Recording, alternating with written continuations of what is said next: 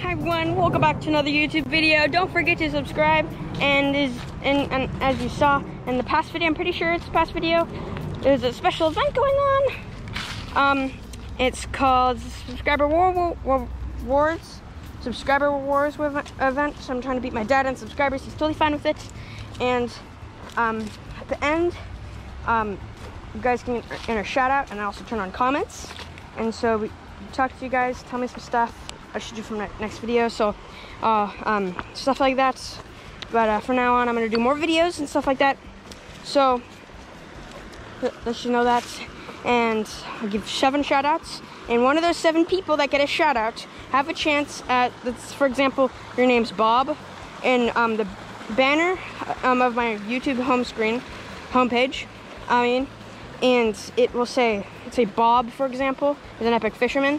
So there's a chance that if you subscribe, once you get 27 subscribers, beat my dad in subscribers, you can get shout outs and possibly have your name put on the banner and say you're an awesome fisherman and stuff like that. And background, I'll say like have a fish in the background, something like that.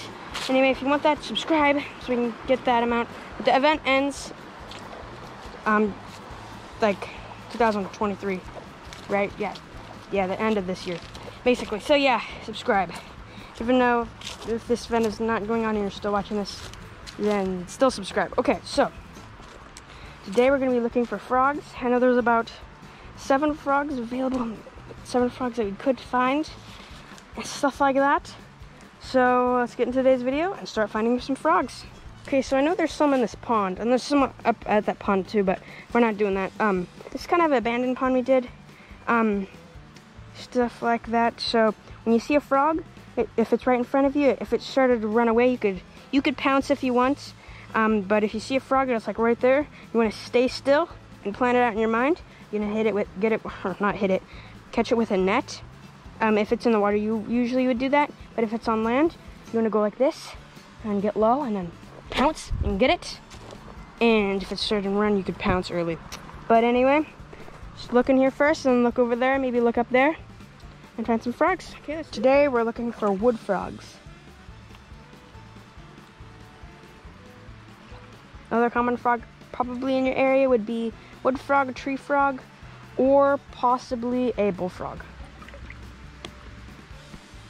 Okay, I don't see any down there, so I'm kind of searched up there a little bit. I'm gonna search over here, and yeah. Usually there's small ones or there's big ones. Usually there's not ones in the middle that size. Those are kind of more rare. You don't see them as much. But right now there's baby ones, and you could also find big ones. And there's usually a big one like hanging out right there. Let's see. There's one right there. Right there.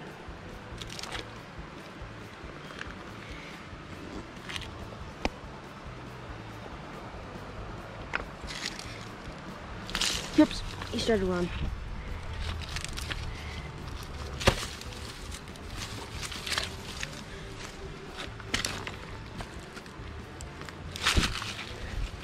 Sometimes they croak when you catch them.